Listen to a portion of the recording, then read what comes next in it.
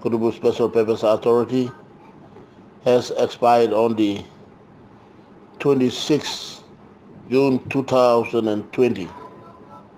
Therefore, I'm asking you, Minister, why are you sitting on the brief?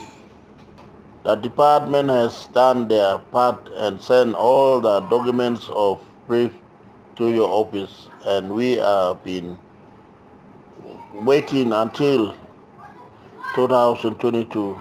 That's not good enough.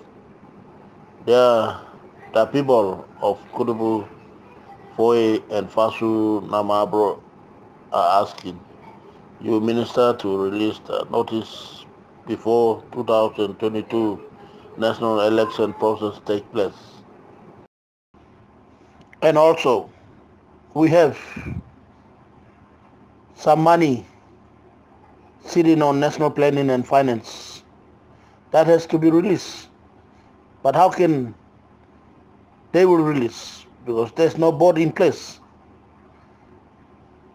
So that's why we are appealing to Minister that he have to sign the brief and let us go for the election and then appoint the chairman and the deputy, and then we have to carry on with the process or management.